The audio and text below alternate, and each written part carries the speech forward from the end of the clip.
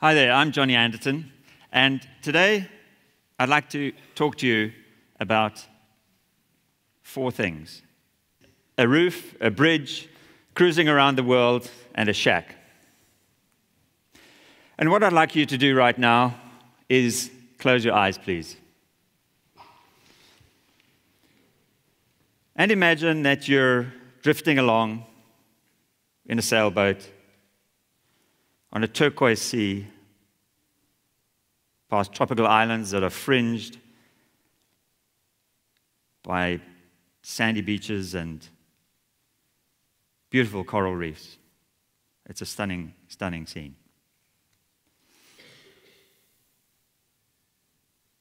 And now I want you to imagine you're living in a cold, leaky shack, enduring a harsh Cape Town winter. The long nights are freezing cold and pitch dark. You can't cook because your firewood's wet, and you can't sleep because your blankets are soaked. And when you want to relieve yourself, you have to go outside into the cold and squat behind your shack in the bushes. And I don't know if you find that a nightmarish scenario for yourself, but I know that if I was in that situation, that's how I would view it. You can open your eyes now. Thank you very much. And that's actually the situation and the reality for William and Gloria here. They're truly amazing people, and I'll tell you why. Because William had a stroke some years ago, and both of them are partially sighted. But they managed to survive with so little in such a crazy place. Shack fires, floods, minimal water and sanitation, and you know what? They are still able to smile. And I'd like to tell you a little bit more about them in a minute. I'll tell you a bit more about their story. A bit about my story. I was born and brought up in Cape Town, and I went to medical school here and became a doctor. And then in 1985, it would be surprising if it was 2005. In 1985, I left and went to New Zealand. The reason why I left was actually partly the time. I had 2 years in the army to do, and shooting kids in townships wasn't actually my thing. So I ended up in New Zealand, and I spent 10 years there working as a general practitioner. And during that time, I met my amazing wife, Claire, who's in the audience. She's asked me not to point her out and say, "You're over there," and stand up, please. And in 1994, we decided to buy a sailboat and go sailing around the world. And this is what that looks like. Absolutely fantastic experience, as you can imagine. But in 2005, I got it right this time, we came back to live in Cape Town with, by that stage, our 2 daughters, Meg and Abby. They're also in the audience today. I won't point them out either. And we settled in Hout Bay in this glorious valley in Cape Town.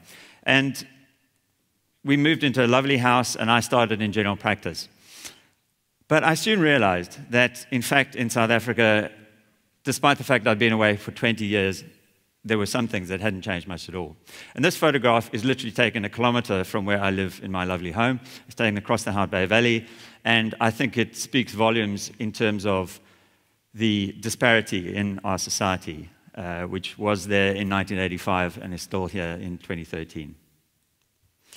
So what I did, I left medicine, as you do, and started to work on building, on a sandbag building method that was environmentally friendly, and that was going to be used for low-cost housing. And in fact, this building here isn't a low-cost house. It's a 700-square-meter school in Burundi that we built with Engen Petroleum. And it's the largest sandbag building in the world. However, we never actually got to build low-cost housing with this technology for a whole variety of reasons, which at the time I thought would upset me, but in fact, in retrospect, it hasn't. Because I really have reached the conclusion that the whole approach to low-cost housing in this country is completely wrong. The reason why, if you look at the figures for currently in Cape Town, around about 9,000 or 10,000 government houses are built every year, and the backlog, 400,000. We're not going anywhere very fast. And urbanization is a massive, massive problem right across the globe. Currently, half the world's population actually lives in urban areas, and by 2050, two-thirds will. And as we speak, there are 1 billion people living in slums. So we have a big problem. And this is what Madiba said. Happy birthday. Urban areas are the productive hearts of our economy, but the majority of the urban population live in appalling conditions far from their places of work. And like so many things, how right he was. What do you see when you look at this slide? Do you see thousands and thousands of shacks with no space for anybody to live, just crammed in together? Absolutely. And that's what I used to see, but I don't see that anymore. I see opportunity. I see a huge resource. I see acres and acres of space. And that's not made by bulldozing all those shacks down, as has happened so often in the past. So where is that space? Well, it's the roofs of thousands and thousands of small houses. And I said I'd talk about a roof. This is the roof. It's the roof of this small house, which we call an Ekhaya. An Ekhaya means home in Zulu. I believe that this little house is going to help solve some of the housing crisis problem that we face today. Now, I want to go back to the tropics for one reason, and that is to say that it's not all plain sailing. And the reason it's not all plain sailing is that sometimes, as a family, you start with 2, Claire and myself, and then there's 4. And when you're living in a small space, boy, then you really know about small spaces. So we had to become more self-reliant. We had no washing machines, no babysitters. And the other thing is that when you are on a boat, and particularly when you've got children, and you're in the middle of the Atlantic, and you look around and you know that there's no land for 1,000 miles in any direction, one of the things you have to be is supremely practical. And it was really that experience that led me to develop the Ekhaya, which is what we call the small house. And there are 3 core features to this house that I'd like to tell you about. And I believe that's what makes this really game-changing. And the first one is, as you see it there, the frame. It's a frame around which the sandbags are tied. It's reusable, so it's taken out after construction is finished and used again and again and again. And it's the frame that makes these little houses possible to be built with no building skills, or virtually no building skills whatsoever. The next thing is the walls. They are very narrow and therefore space-saving, which is very unusual for a sandbag structure. They are insulated. They're actually even bulletproof. They are fireproof. They're flood-proof, and it makes the houses very quiet. Now, you'll see the roof there. That's arched, self-supporting, and insulated. And I'll tell you about that in a minute. And it's arched because, like this bridge in Venice, it makes it extremely simple. It makes it extremely strong, and it's really extraordinarily cost-effective. I was talking about how fireproof these walls are. We had this blazing inferno going for an hour, probably estimated 800 degrees.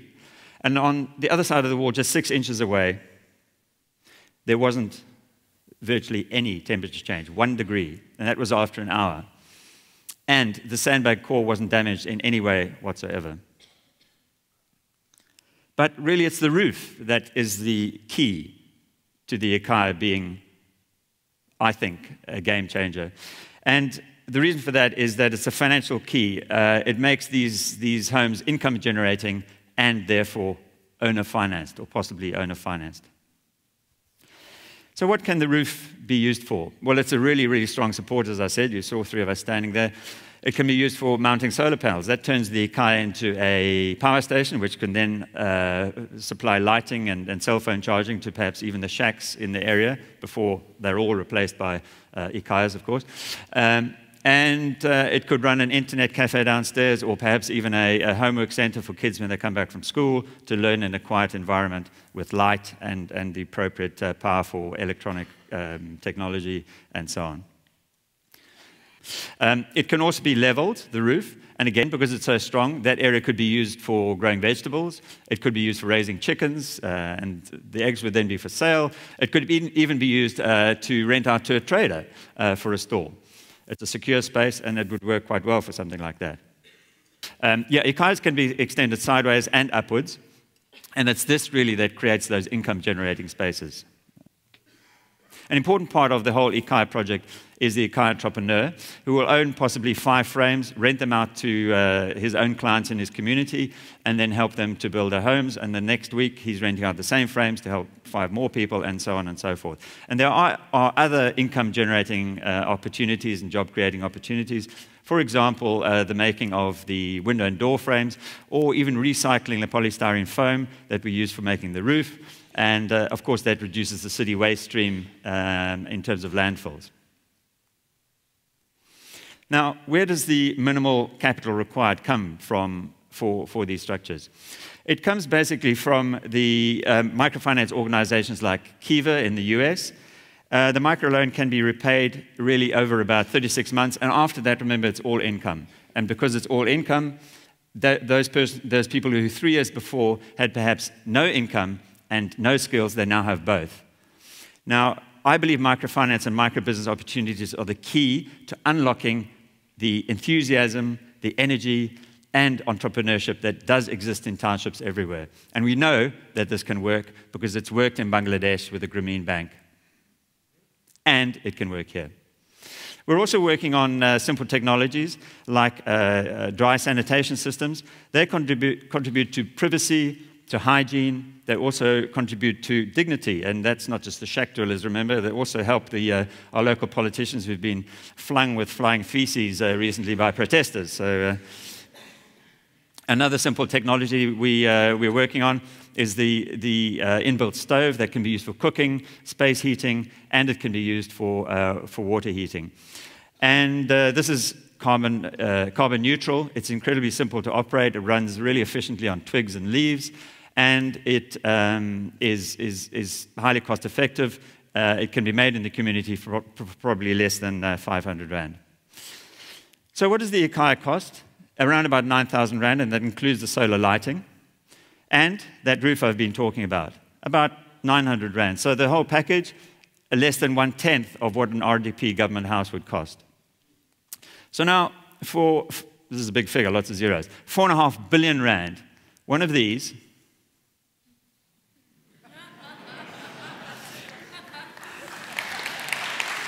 thank you, could have made 500,000 of these. And if you think that perhaps there would be 2, or mum and dad and 2 kids in each Ekhaya, that's 2 million people. And I have a lot of difficulty in envisaging 2 million people, but if you had to sit them all down at the same time and watch the same football match, we would require 40 Cape Town stadiums.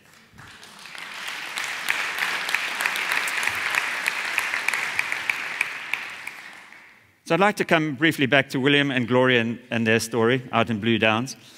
Their community decides to build them an Ekhaya because they're disabled and they feel that they were worthy of this. So on the Monday, we start to fill the sandbags, but actually the project is almost canned before we begin.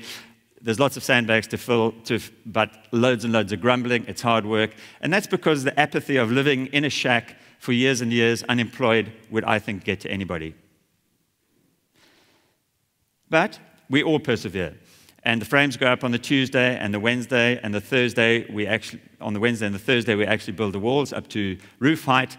And on the Thursday afternoon, we're ready to form the roof, and we're ready to plaster the walls. And for me, the really most amazing thing was tangible energy and excitement that community demonstrated as they realized they could actually build a house. It was really an incredible moment. And I believe, I asked the question, what if this infectious energy could be multiplied 1,000 times? Would our cities be very different? How different could they be? Life does have its challenges because that was the Thursday. On the Friday, this partly built home was threatened with demolition by the authorities. And 2 months later, we are still in the same situation. And since then, every single time it's rained, I have a little knife in the side of me when I think of William and Gloria in their situation.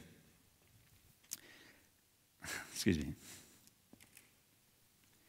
When I know that they could be warm, and dry and safe. And it's very ironic, because Ekhaya has been accepted as a flagship organization for the Western Cape Government 110% Green campaign, and we've been shortlisted for the Bridging Divide component of the Cape Town World Design Capital 2014. And if there was ever a time we need to bridge the divide, this is it, I believe. We're not going to just lie down and accept the unacceptable. We're going to achieve what we set out to do. And what we have begun at Blue Downs, I believe, is going to have a ripple effect far beyond this little forgotten community. And I'd like to ask you to ask yourselves what you can do to help improve your cities for the lives of all who live in them. What you can do to bridge the divide. What you can do to see one, to do one, to teach one. Thank you very much.